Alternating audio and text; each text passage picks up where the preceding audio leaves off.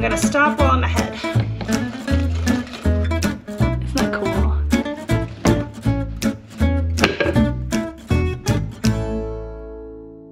Hello, welcome back to Sage and Stone Homestead. My name is Heather, and milk on the counter means that we have another dairy processing day. So the last time I had a dairy processing day with you guys, I made things like butter and buttermilk and some cheeses. I'm making cheese again today, but it's a different type of cheese. This is a farmer's cheese, and it's really versatile and super easy. And also because we're headed up on Christmas time and I haven't found any eggnog in my local store, we're going to do some goat milk eggnog today too. It's important to remember that when you are heating up milk at all, you want to use a heavy bottomed pot. Doing so will just really help the milk not scald. And because we're making cheese, we want to use a pot that is non-reactive, which means a pot that isn't going to be affected by acid. Because in order to curdle our milk to make curds and whey, we are going to be using some apple cider vinegar. And if I was using like an aluminum pot, that vinegar would etch away at the aluminum and put it into my cheese, which is something that I don't want. So you want to be able to use something like this, like enameled cast iron or stainless steel to make your cheeses. Usually when I have any kind of dairy processing day, it's because I have about an extra 2.5 gallons of milk. My pot here only fits around 2 gallons, so I think that is as much milk as I'm going to use today. And if you've been in the kitchen with me in the past, you know that I make messes. It's part of the deal. Goodness, I got it all over here. So either I was wrong about the size of my pot or my gallon size jug is a little bit bigger than I thought, because I can only fit about 1.5 gallons in here. So that's what I'm going to be working with today. See all the lovely cream and fat sticking to this jar? Remember that, because we're going to be talking about that later. So the last cheeses that I made on camera with you guys were raw milk cheeses. This milk is going to be heated up to 185 degrees, which is going to pasteurize the milk. I have made farmer's cheese doing a low temp pasteurization. I think I heated up the milk to 165 degrees at that time, but I find that if I don't heat the milk up enough, I don't get as much cheese out of it. There's something about heating the milk up, not to boiling, but to about 185, 190 degrees that really gets the most out of the milk. So I have the burner on medium high, and as it heats up, every once in a while I'm going to come by and just give the milk a gentle stir just to make sure things are heating up evenly. So while the milk is heating up for our cheese, we are going to get started on the eggnog, because the milk also has to get to a bare simmer, as they call it, for the eggnog as well. I'm assuming a bare simmer is around 165 to 185 degrees, a lot like our cheese recipe. I am going to double the recipe for the eggnog, and I am going to change a couple things just because our circumstances are a little bit different compared to someone who has to buy a lot of their ingredients at the grocery store. So because I'm doubling it, I am going to put in 12 eggs. I added a couple more eggs here, so there are 14.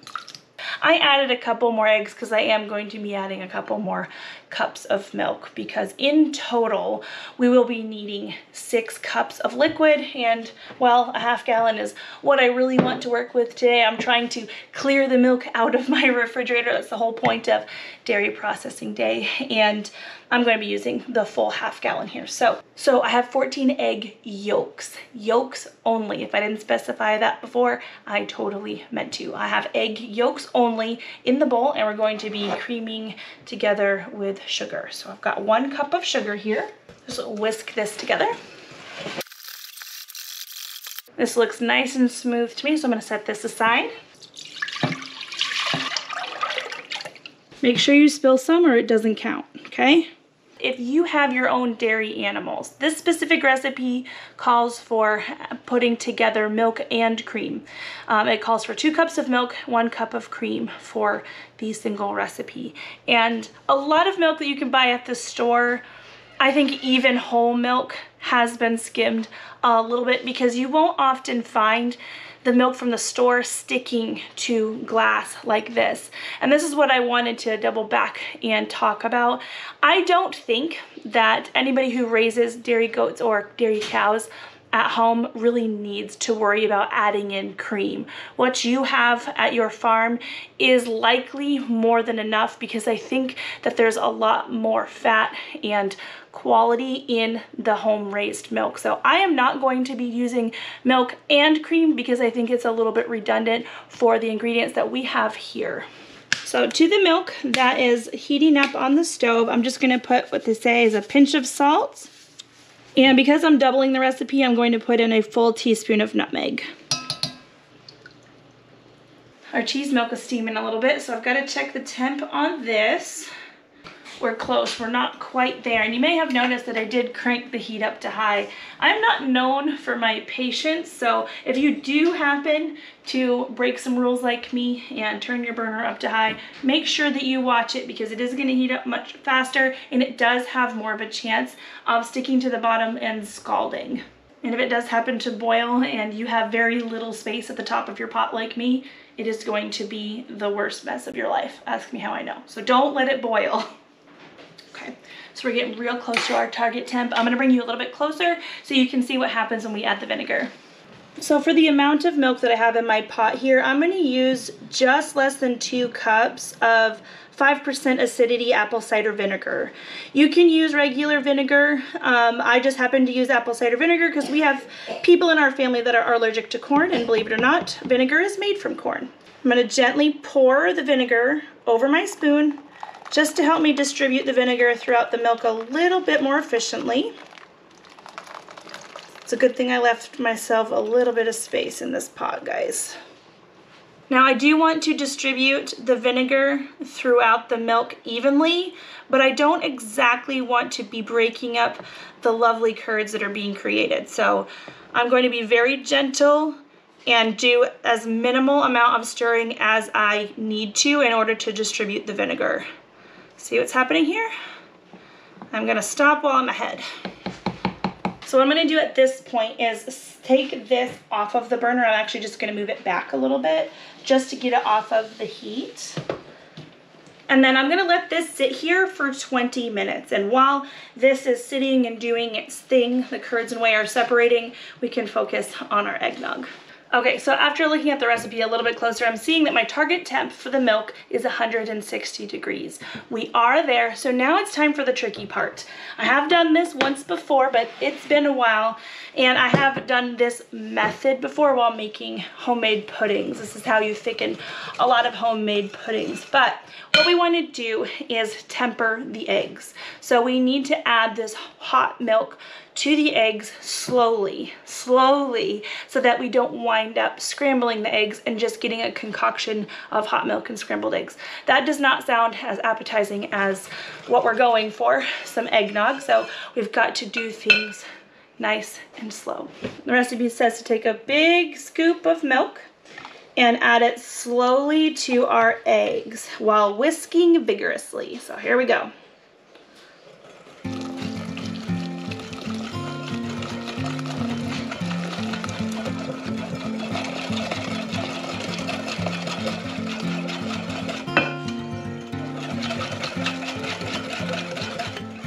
So far, no scrambling, so we're doing well.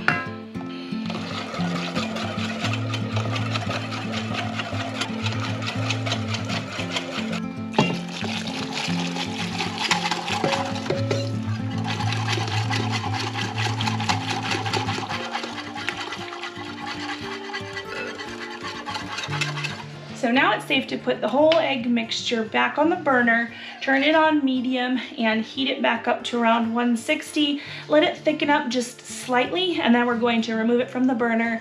I'm gonna put it in a different vessel, and then we're gonna refrigerate it and let it thicken up. I almost forgot one of the important parts, and it's probably never too late to add the vanilla that the recipe calls for. I have this really cool vanilla bean paste. I'm gonna put a good dab in our eggnog here and whisk it in and then chill it. Isn't that cool? It's not gonna come up on camera, but you can see little vanilla bean seeds inside this paste. It's really cool. You can see our eggnog is already thickening up well. It's coating my whisk really nicely.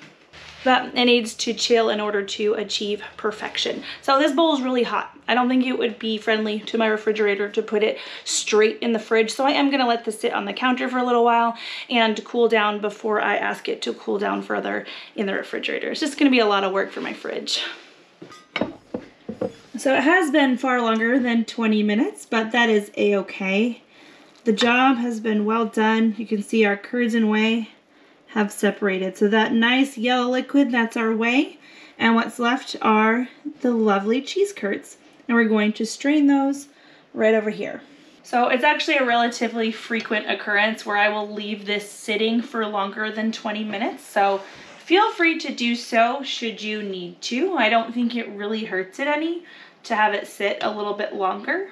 I have this really nice cheese ladle here, but any slotted spoon would work just fine in order to transfer the curds and the whey over. And once most of them are moved over, I am ultimately just going to be pouring the whole thing over and through this muslin here. I don't like using cheesecloth very much at all because I find that for at least the cheeses that I make, the soft cheeses, that too much curd gets lost through the cheesecloth, and I don't like that. I want to keep as much cheese as possible, which, look, we're getting a lot. I can tell right now that I am milking my Nigerians. So if you really want lots of cheese and lots of butter and lots of things out of your milk, Nigerian dwarf goat is the way to go if you're thinking about getting dairy goats, because they perform very well in the milk department. Even if they don't give you quantity, they can give a whole bunch of quality, that's for sure.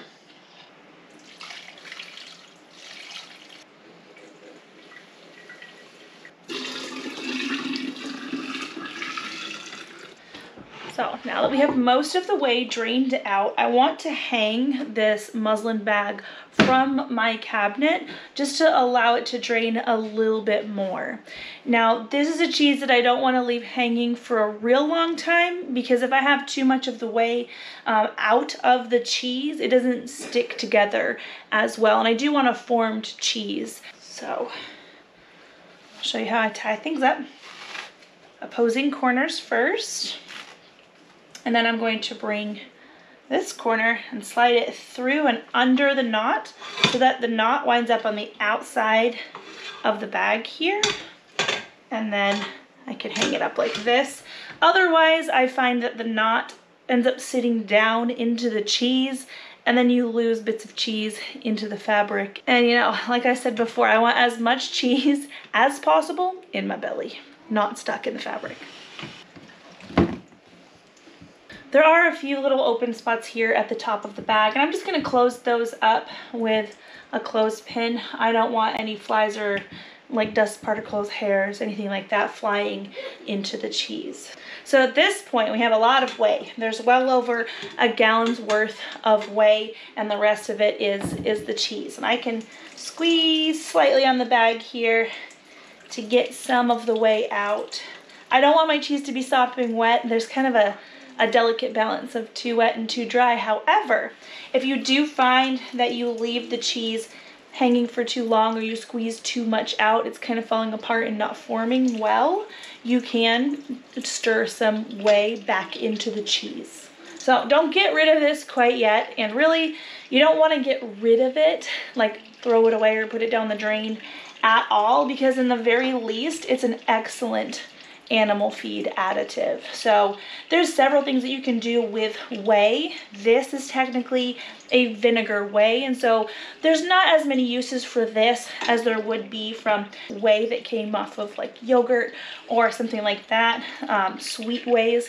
This is not a sweet whey, so you couldn't use it to like start a fermentation project or something, because it's not gonna work with all that vinegar in it. And that's a good thing to talk about. That vinegar that we put in to create the curds and whey, that comes out in the whey, and none of that flavor ends up in the cheese.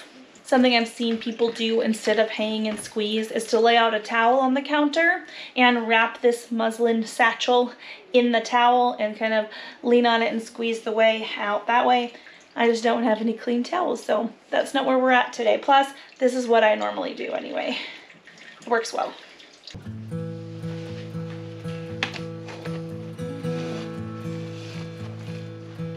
So this is the part of the cheese making process where we get to add our flavorings.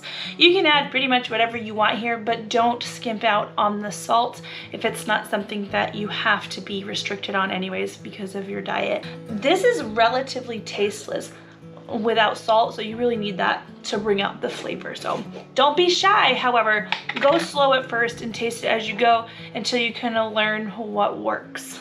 What I'm going to be using to season my cheese today is an umami mushroom seasoning. I love this. We buy this at the Asian market and it already has salt in it. So I'm going to start out with probably 1.5 tablespoons, given how much cheese I see down here, and then I am going to taste it. Again, this isn't straight salt. There's salt in this, but it's not the only component. So don't just be putting 1.5 tablespoons of salt. One of my favorite herbs to add to this cheese when I do an herbed cheese is fresh dill. Fresh dill it's lovely in this application, but I'm a little bit partial because I love fresh dill in everything. But we've made it with differing spices where, like, let's say you want to add rosemary, oregano, and basil. We've done similar things before and we've called it pizza cheese. This kind of cheese though, it's not one that's gonna melt. So it's not something that you could use on pizza, but it's really great just as a snacking cheese, and you can crumble it up or leave it crumbled like this and use it like a salad topping.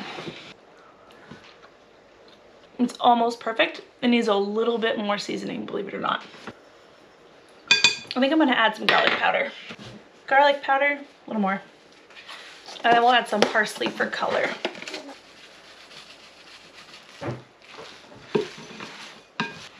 Okay, now it's time for molding. So you can really use any kind of dish or mold that you want.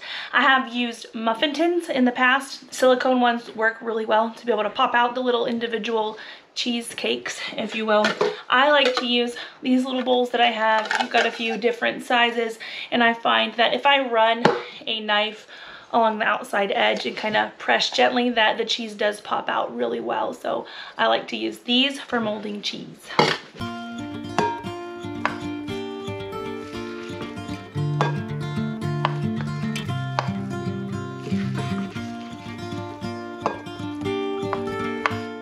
So once you have a good amount of cheese scooped up into your mold, you want to press it down with your utensil to kind of force those curds to stick together. So if you are getting quite a lot of whey kind of bubbling up as you're squeezing, your cheese might be a little bit too wet. And if you're finding that your curds maybe aren't sticking together as well as you'd like this is good, this is what you're looking for, and maybe you need to add a little bit more whey to your bowl and stir it in. But this is what we're looking for.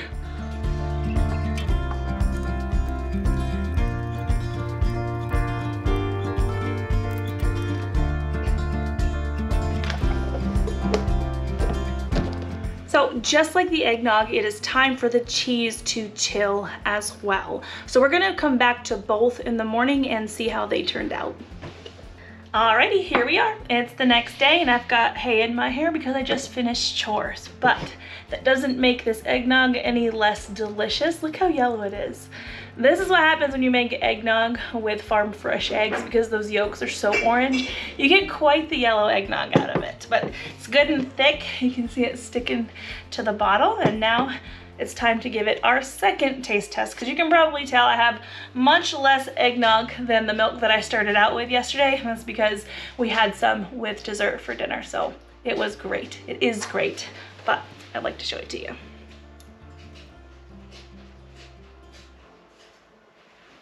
Isn't that awesome? A little dash of cinnamon. Cheers. It's so much better even the next day, because I feel like the flavors of the nutmeg and things really get to soak in to the lovely, lovely eggnog. So while I bottled it, or before I bottled it, I did strain it through a mesh strainer, because there are some little gritty bits, probably some of the spices or a little bit of scrambled egg that happens that does kind of ruin the texture of the eggnog. So make sure you do that. Really thick, really delicious, and with our farm fresh milk, there was absolutely no need to add in any extra cream. Now we're gonna unmold this cheese because I need to cut some up and get it ready for lunchtime. But there's a little bit of condensation on the inside, nothing wrong with that. Everything smells really awesome. Just need to pop it out onto a cutting board.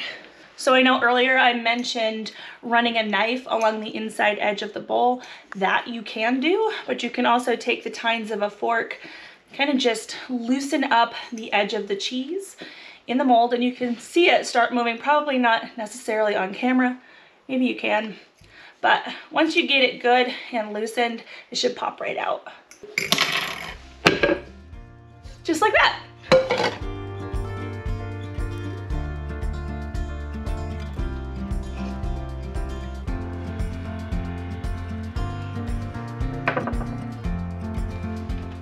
See how nicely it holds together? This is a really awesome snacking cheese. It's an excellent flavor, really amazing creamy texture. And it's funny, if you've got goats, you understand, you can tell when you have milk from your differing breeds. We keep La Mancha's, Nigerian Dwarf, and a couple mixed breed goats. And I can always tell when I stop milking certain goats and then when I start milking other goats, because the difference in the milk and then, you know, in the products that you make from the milk is really marked. Some goats, even though they're, let's say I'm milking all Nigerians right now, individual goats' milk will taste different depending on what their preferences are while they're eating, and probably somewhat in their genetics and how much butter, fat, and stuff that they can produce. So it's really cool to be able to taste the difference in the seasons with this cheese. So remember, I made 2 wheels of cheese. That other wheel I'm gonna vacuum seal and put in the freezer.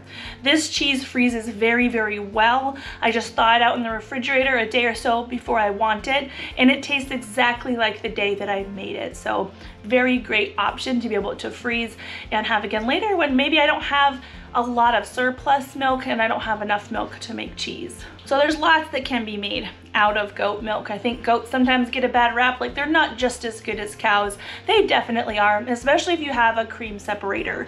So if you missed the video where I did my cream separating day and I made more things out of goat milk, I'm gonna link that video up here. And pretty soon I'm gonna show you how to make caramel out of goat's milk. So make sure you subscribe and stick around.